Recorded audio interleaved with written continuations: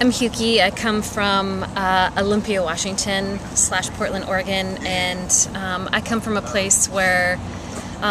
it's a community that's primarily white, and I grew up not really knowing much about the criminal justice system and the prison industrial complex. It wasn't until a few years ago I started working in a women's prison, or not working there, but volunteering with a group, the Birth Attendants Prison Doula Project, and working with pregnant and postpartum prisoners there, and also facilitating a reproductive health class, because there's such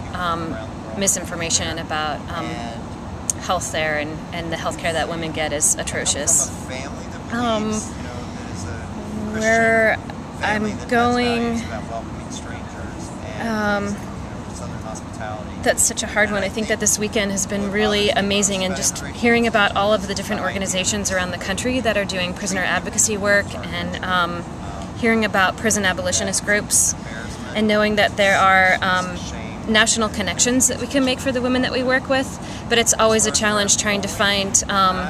support for when women get released. And being a small organization, a volunteer organization, we have such little resources, so I'm always trying to find those connections and making those networks within the communities that the women are being released into. I was really excited to hear about the radio program with Thousand Kites, and thinking about how that's another way that I can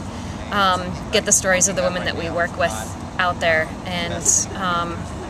just trying to find more avenues for that.